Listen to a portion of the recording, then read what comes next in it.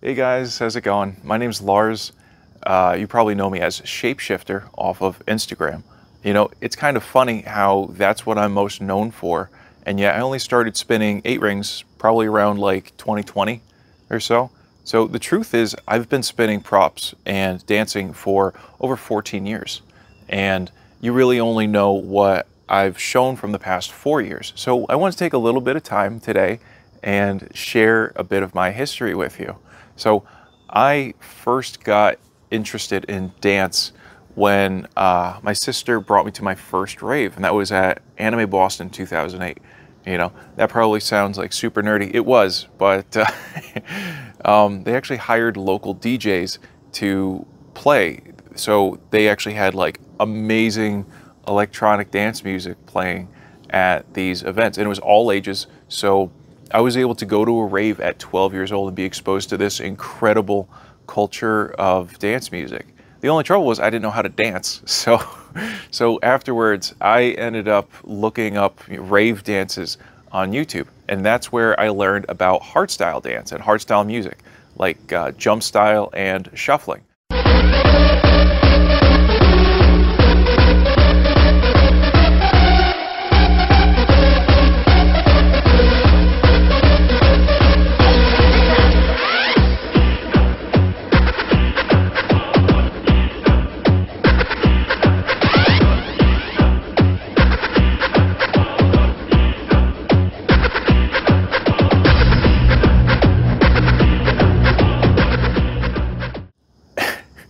You know, looking back, I'm like, why did I get into that? You know, I'm kind of reminded of the nostalgia and everything, but like it was such a simple little dance. I could have really gotten into like hip hop or something like that, but I was so committed to this underground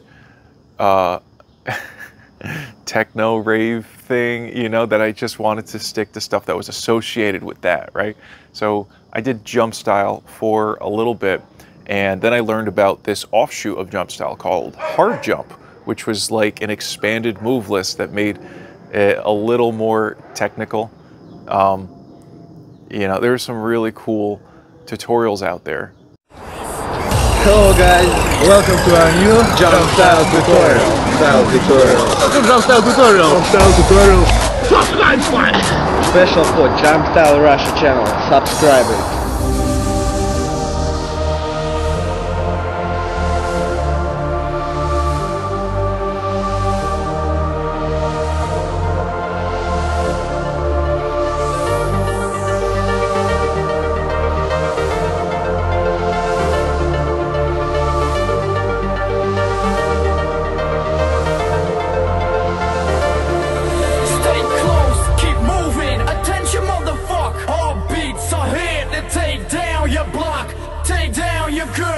Take down your boys.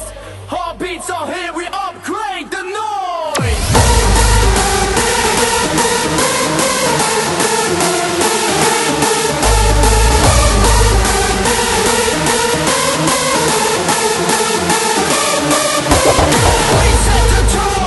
We set the tone, let's get it on, attention.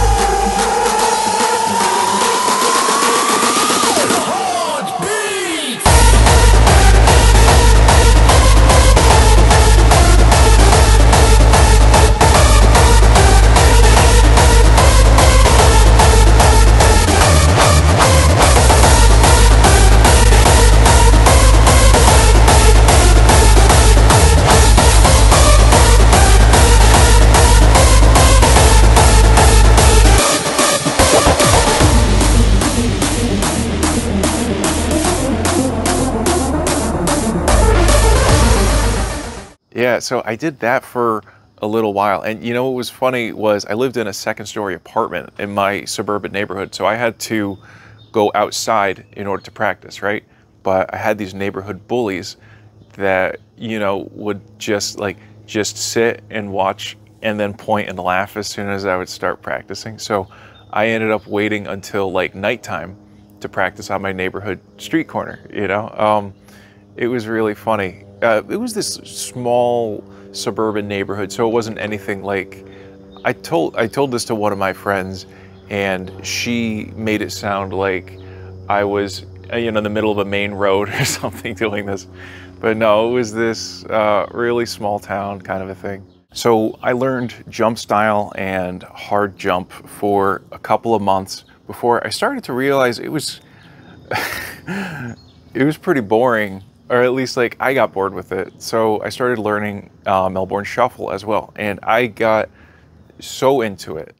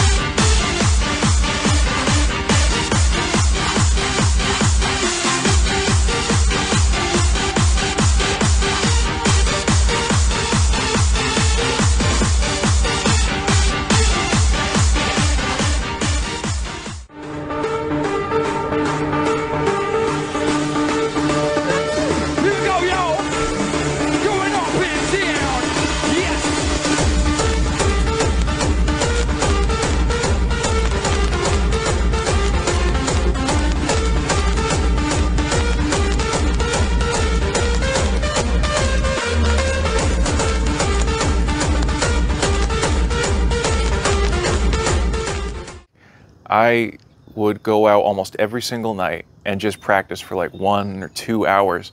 The stuff was so intense as like cardio, so you really have a limited amount of time that you can actually do that stuff. That was the worst part of doing it at dances too, or raves, was just like, you'd be so out of breath so quickly, and the event's like 6 hours long, but the most you got in you is like 2 hours of actually dancing, and the rest is just like trying to catch your breath. But yeah, no, it was so much fun. I would just get so lost in, these playlists of the most ridiculous hardstyle music. That winter, it got really cold, and there's snow on the ground and ice and that sort of thing. And I had been practicing so much that I literally wore through the soles of my shoes with how I was grinding my shoes against the pavement. So one night on the ice, I didn't realize this because my feet were numb, but I had worn through the sole entirely, through my sock, and then I had worn a hole in like my big toe. And I didn't notice this until after I got inside and I started to feel pain in my foot. I was like, what the hell is that? And then I saw this, and then I saw not like a huge trail of blood, but just little spots of blood from my footprints going all the way like through the house, up the stairs, and that it was this trail of blood from me from my foot because I had practiced shuffling too much on the ice. It was ridiculous, but yeah, that just ended up being like what I did to escape for a while. Was just to practice dancing for like an hour, 2 hours, just at night, just so I could avoid these fucking bullies. And yeah, eventually I decided to perform in my high school talent show that following spring.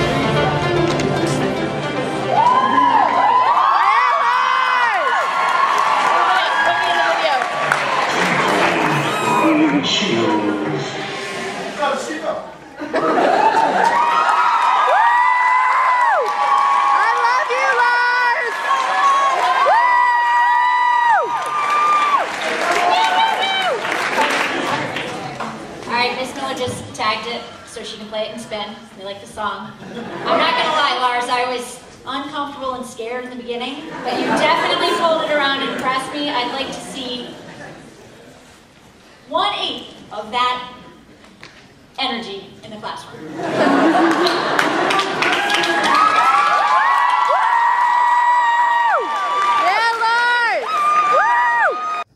So yeah, here I was in front of the entire school dancing. It was like a Napoleon Dynamite moment for me, right?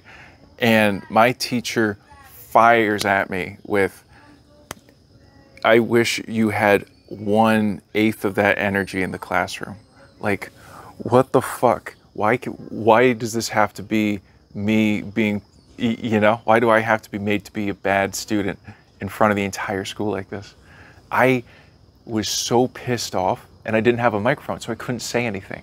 So all I did was I just turned away and refused to even look back at the audience and just said, fuck this place, fuck this school. Oh man, you know, the teenage angst was so real that day. God, it was so bad. And the worst part of this, right, is this is crazy. I didn't realize this happened on the same night, right? But I went back home afterwards, right? And all I wanted to do was just escape. All I wanted to do was just dance again, you know, because that's what made me release all the stress and the tension of everyday life, especially school. And I just got the worst of it from presenting this thing to everybody. God, but yeah, so I went home and I went to this, got on the little street and started dancing, right? And then I remember looking down and I saw this like gigantic wet spot on the ground. I was like, what the hell is that? You know, then I saw another one form and I realized that it was eggs. And those bullies from my neighborhood were throwing fucking eggs at me. And I did the obvious thing. I just ran right home and I thought, I can't believe this. I can't believe these kids would do this to me, you know? I felt like Quasimodo. Like some fucking freak that I would have eggs thrown at me. And it just, you know, that made me hate and just like want absolutely nothing to do with my school at the time. But, you know, what that really did for me though was it made me embrace what I love to do, because I understood that even if I would be made fun of for it, or even if people wouldn't understand it, that I enjoyed doing it, and that made it worth my time. You know, it was a way for me to express myself. And in rejecting my school as a teenager and stuff, that kind of just led me on this journey of becoming a bit of a performance artist. So after that, I ended up getting into glove light shows, but I guess that's a story for another time.